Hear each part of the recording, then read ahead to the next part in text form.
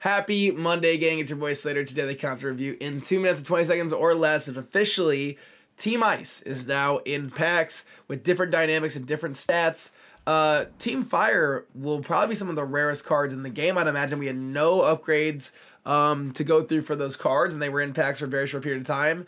These are also in packs for a little bit longer, so Ice cards should be more available on the market.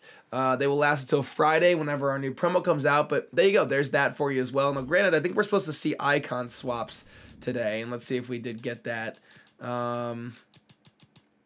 Maybe we didn't get that, actually. Maybe we didn't get icon swaps unless they're in milestones. All right, so the wait goes on. The wait goes on. Let's go over to the squad building challenges and see what we have. I didn't see anything in terms of objectives. Looks like there's a Dries Mertens Fire and Ice, so similar to Pulisic, right? You can choose a different version of Dries Mertens. Unfortunately, you can't actually see what the two cards are in the menu, which is really dumb. So if you do want to do this card, you should go look at FUTBin. He's an 84 and an 85. Those are actually really decent packs back, too. I don't mind that. I'm assuming Dries Mertens' card is good. Dries Mertens usually has a really nice card in this game. We have 81 double upgrades as well. Let me just check out swaps and make sure that I didn't miss anything there. No, I did not.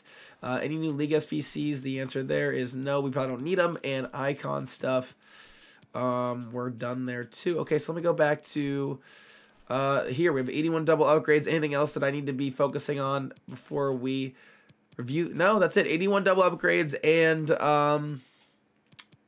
Dries Mertens. So nothing too crazy out here on a Monday. Monday's been the big content day for EA usually this year. This is not one of those days, to be honest. Now, granted, we do have these, so if you want to do this, great. 6 rare golds and then 11 total golds. 30 chem is actually brilliant for this. I like that a lot. It's repeatable for 2 days. So I think this is actually a decent upgrade. I think the last time we've had these in the past, it's been like all rares. So the fact that you can use commons and rares and only 30 chem, I actually think is pretty good. That's your content for today. If you enjoyed the video, hit that like button. We'll see you for a review tomorrow. Peace.